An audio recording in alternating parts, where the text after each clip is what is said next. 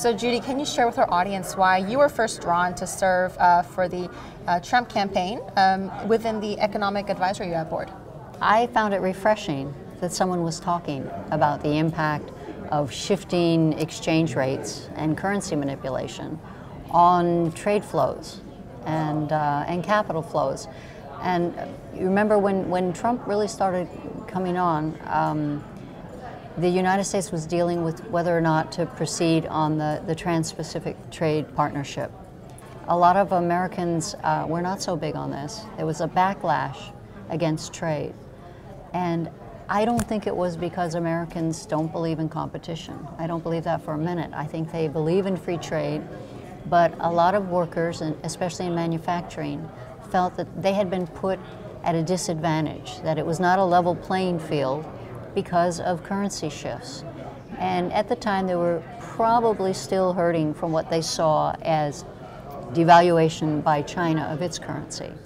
Because China, instead of letting our demand for Chinese products raise the exchange rate of the yuan against the dollar, which would have then made their goods more expensive, they kept it at a lower rate and just accumulated dollar reserves. And so that did make it very hard for what you would have expected to play out if we had truly floating rates. So we didn't see that equilibrating effect. And I think when Trump brought that up and said it's not protectionist to point out that everyone should play by the same rules. And he said currency manipulation is unfair.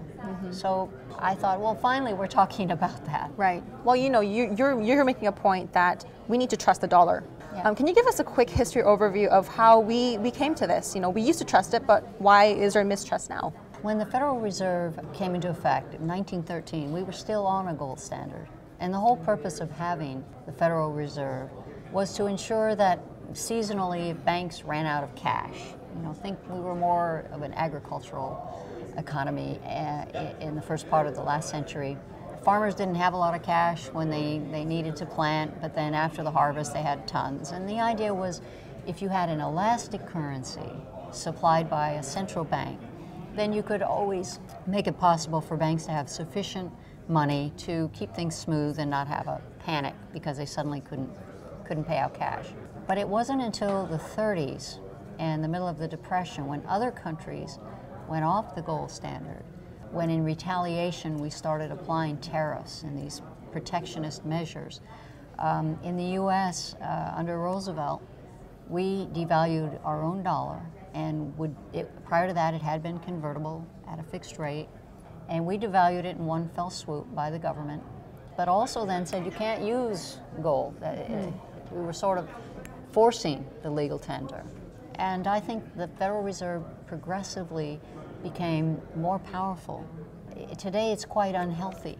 We have a fixation, it's a wag the dog scenario, where instead of people making decisions based on should I invest, does that make sense, and taking risk into account, financial investment is much more dictated by did Yellen blink when she said we're going to continue with extremely accommodative policy. I mean, we're so locked into the nuances that I think we've lost the transparency of money just being meaningful to people and people feeling like this is my store of value, I can count on it. It's now a game for people who can watch CNBC 4 hours a day to interpret what it all means. Right, where the other dollar versus this other dollar is going. Yeah, right. Exactly. Well, you know, you talked about in a recent panel you just had the fact that Trump recognized something. He has an instinct for something. What do you mean by it? Well, he was asked, and I think he was genuinely surprised by the question. He was at a town hall even months before he was an officially declared candidate. And someone in the audience asked him, what do you think of the Federal Reserve? And he very candidly said, well, some Republicans think they do a good job, that they try to steer the economy just a little bit, smooth out the cycles. He said, but other people want to get rid of it. And he said, I definitely think we should audit it, but I haven't made up my mind how I feel about the Federal Reserve. Interesting. And then someone followed that up and said, do you ever see any kind of scenario where we would go back to a gold standard? Now, you know, what do you mean by that? But let's just say any kind of a goal-linked, disciplined monetary policy. And Trump said, you know, there was something very, very nice about that idea that we were a very, very solid country, he said solid, when we were on a gold standard. And I believe by that he meant in the 50s and 60s, which was during the time the dollar was convertible into gold under an international monetary agreement, Bretton Woods, which then anchored a fixed exchange rate system. And sure enough, during those 2.5 decades, roughly, which I think is a reference point for making America great again, like it was then in the Leave It to Beaver era, maybe, that was a time of exceptionally good, solid growth. It was a time of amazing gains from labor productivity, and those gains go to workers. Those gains go to middle income citizens.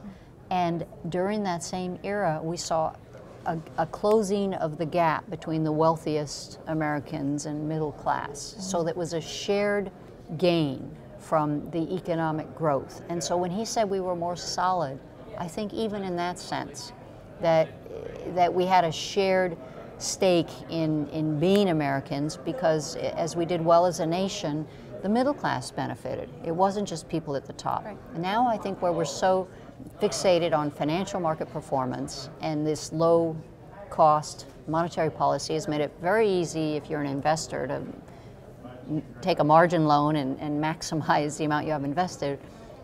It's great if you're already wealthy. You can buy financial assets, or companies can buy back their own shares, and we've seen the market go up. But we're not seeing gains to labor. We're not seeing gains in productivity. We're not seeing the kind of economic growth that we had back then. Yeah, and that raises standards of living for everyone, based on a real increase in the quality of life through improved goods and services at a lower price. Well, do you believe that Trump has what it takes to do these things? I think he has the demeanor and the will. We see how tough it is to do anything. I think he needs real initiatives, and he needs to see broad support and get a sense that the public wants that. He can't rock the boat too much, maybe. This will be his first decision of who is the next Fed chair. He doesn't want to cause a meltdown in markets. At the same time, he can begin to introduce this element of questioning whether the Fed's model works. Have we really solved the problem? If there is another crash, aren't we going to be in worse shape than we were with that one? Are we going to go to negative interest rates? Because that undermines the morality of democratic capitalism. And I think he might feel compelled to take up these big questions and push hard to do something. I mean, he's a disruptor. And, and we need a disruptive voice on the Fed as well. Well, moving on, what do you see to expect from the Treasury going forward? I think we're already seeing a new emphasis on the importance of exchange rate stability and a international monetary system that provides a foundation for productive growth. So just getting the language in. It used to be Treasury would always say, we want a strong dollar. Well, if you mean a dependable dollar, yes. But let's say dependable dollar, because President Trump actually understands the impact of a strong or a weak dollar on economic performance. And he said the only thing great about a strong dollar is it sounds good, but in fact it can cause us problems as well. So I think we'll see more of a focus. I would like to see that lead to some other initiatives. I'm doing my best, but I can't promise, and it depends on the timing and the necessity. Now to lastly close and to basically package your case for an international monetary system, what is your, I guess, counterpoint when someone's very strongly is against a solid fixed system? I guess my point is, if you believe in free markets, then the way free markets work is they convey prices through money to people, demand and supply. So everybody knows what this price is relative to something else. If you have competitive goods, and one money is a currency that is now moving relative to the way a competitive good from another country, its currency, then how are you really getting a sense of the true competitive value? Where do you, which one do you buy?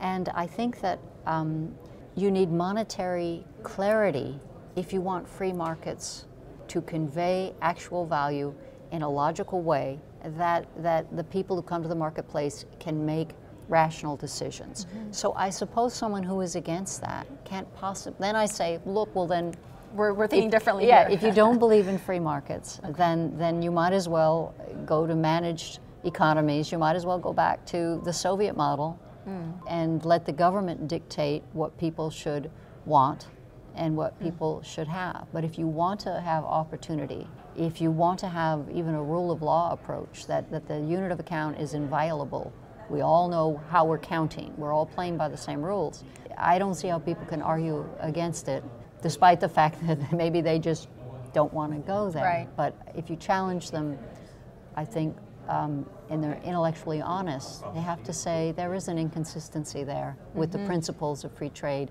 in the Adam Smith sense. Right. Well, thank you so much for this interesting conversation, Judy. Thanks for asking me. Enjoyed talking with you.